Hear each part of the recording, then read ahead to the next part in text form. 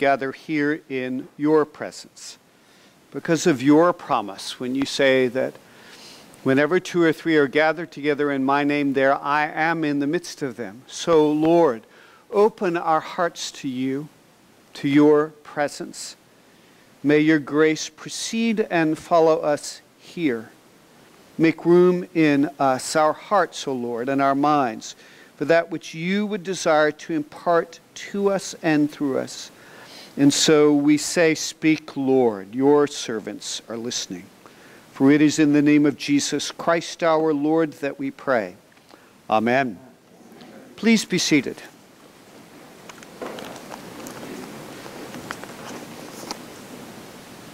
If there are lessons in the Bible that are more countercultural than the ones that we have this morning, I'm not sure I would know what they are.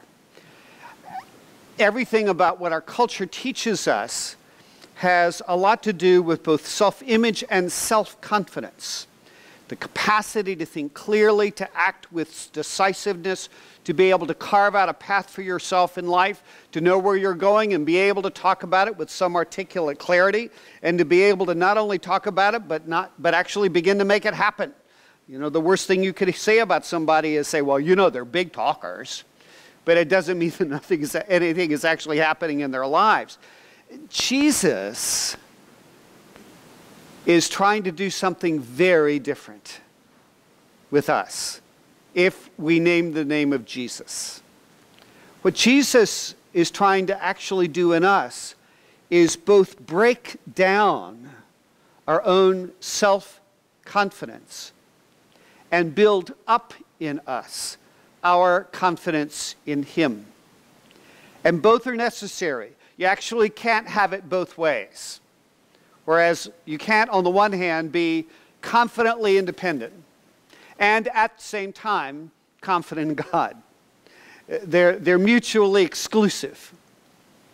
Instead, if we are to walk with God's confidence, there is a kind of inevitable breaking that occurs, where we experience things in our lives that actually cause us to question our commitment, our clarity, our self-judgment, and perhaps even what it is that we actually believe about God. A part of what's happening, and this occurred in a conversation I just had with one of the people being confirmed, there is a kind of letting go that occurs. People who are raised up in the life of the church rely profoundly on the faith of their parents or whoever it was that was presenting them in baptism.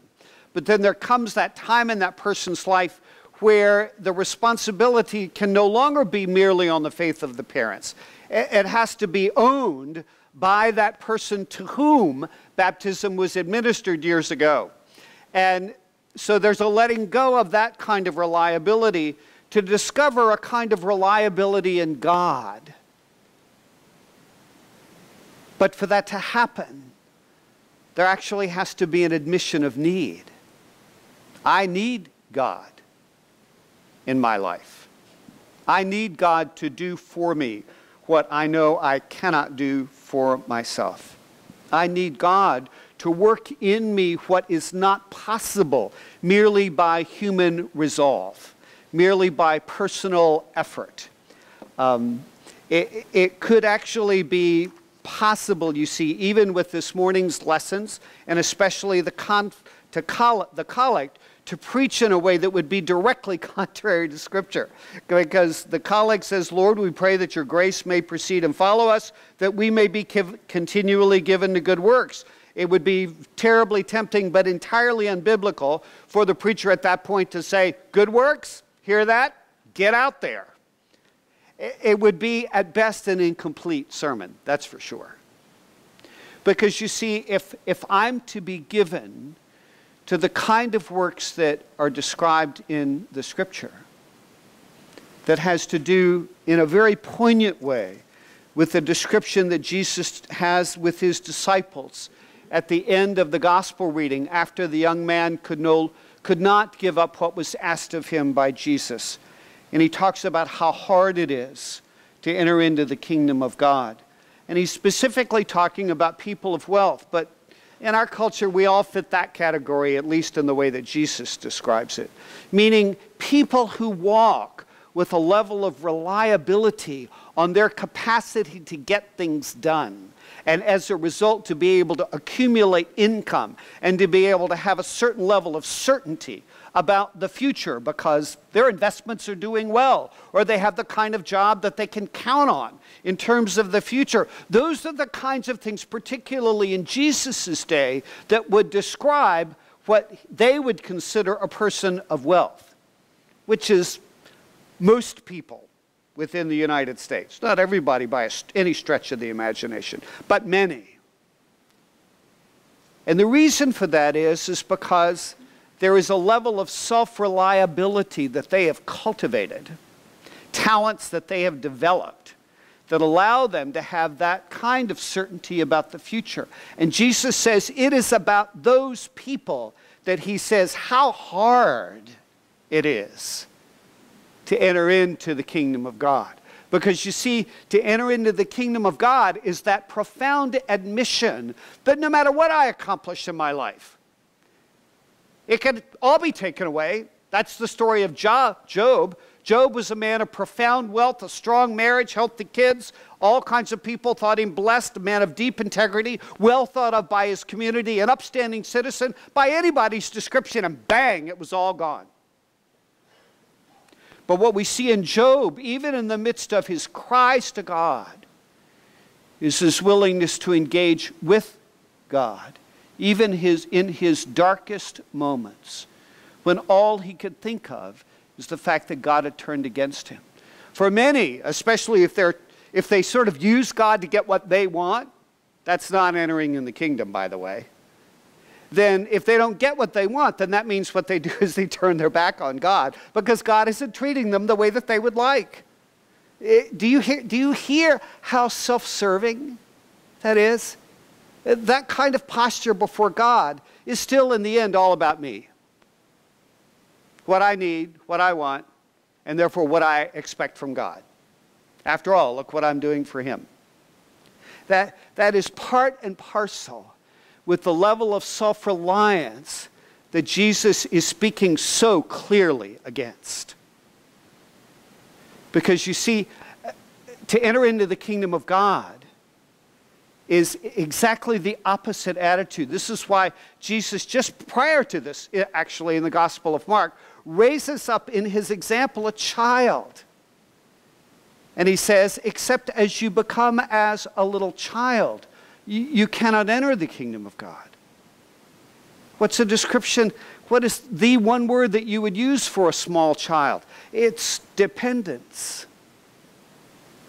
That child needs to be held, cared for, provided for, guided, literally every step of the way. And especially when that child, we saw that. My wife and I were at my wife's family reunion over the weekend, and there were a lot of little 2- and 3-year-olds running around, several. And, you know, they'd be there and they'd be holding, you know, mom or dad or some relative's hand, and bang, they'd want to take off. You know, completely oblivious, you know, to whatever dangers they might encounter. So what does the adult do? Man, the adult goes running. And at that point usually swoops up that child so that child doesn't go tearing out the door outside or into the kitchen where anything could happen.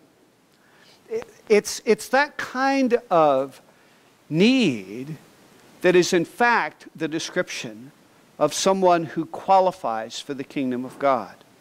And for us self-reliant adults, that means that a kind of breakage has to happen where we begin to question our capacity for our own ability to ably rely on ourselves. And out of that, it thrusts us in a far deeper way into a new place of dependence. That's God at work. If there is anything that describes the answer to the prayer, "O Lord, let your grace precede and follow us," if God's actually doing that in your life, what you do experience from time to time is precisely that kind of breakage where I can't rely on myself. I've come up short. I wasn't able to do what I thought. I couldn't keep the commitment that I thought perhaps I was able to make, etc., etc. And finally, there's this kind of, God, if you don't break through, I don't know what I'm going to do. And that works in us the kind of humility, the kind of tender-heartedness toward God that actually causes us to see our circumstances and other people in a different light. We actually become far more quick to forgive, far more able to, what's the word that Paul says, to make allowances for one another. We become far more open to seeing the need that is around us. Our hearts become tender to other people's troubles and difficulties. And it is exactly that kind of inner tenderness coupled with this kind of humility, which is the fruit of real brokenness, that actually is the person that God chooses to use in his service. So to pray, Lord, may your grace precede and follow us, that we may be continually given to good works, is actually an invitation for breakage, for humility, and a new capacity to be able to see and to give. That's what flows through all of these readings. And because I know that even in my darkest moments, God is present, it is exactly that confidence that gives me the capacity, when needed, to be bold, to take out and to take risks, to be more adventurous than ever I thought might be true in the past, because I know that even in my darkest moments, he is there, and God will, in fact, provide and show me what is necessary to be able to face this difficulty, that circumstance, to take a risk and meet a need in another person. Those are the gifts of what are given to me in the capacity of being able, by God's mercy, to be that tender-hearted. And as a result, see God do extraordinary things. Today, 2 people are presenting themselves for confirmation. In some ways, especially within the context of these lessons, these 2 and the rest of us who are renewing our own commitments that we have made in baptism and confirmation are faced again with the choice: are we willing to allow God to both break and restore, to be able to pull down so that he might tenderize, to be able to pull away from us the capacity for the kind of self-reliance that we may have had in the past, so that we might be more available to see the need and as a result be available in a new way for God's good works and service. These are not easy lessons. These are kinds of things, I must confess, that from time to time I wish weren't there. But the truth of the matter is that the eye of the needle is the only possibility. The only one. And that God, who loves us actually far better than we love ourselves, is profoundly committed to doing whatever is necessary to squeeze us through and to reshape us and use us for his service. We can be hard-hearted, resist and say no. But if we are even remotely truthful to the words that we have said in this building, and including what we will say today, God will take seriously that cry that is actually deeper than our own hard-heartedness and begin to work something new even in the wreckage of my own self-reliance. So, this is an invitation to say yes to a capacity both to be broken, to be humbled, and to be used, because that is, in fact, the way of the kingdom of God. Amen.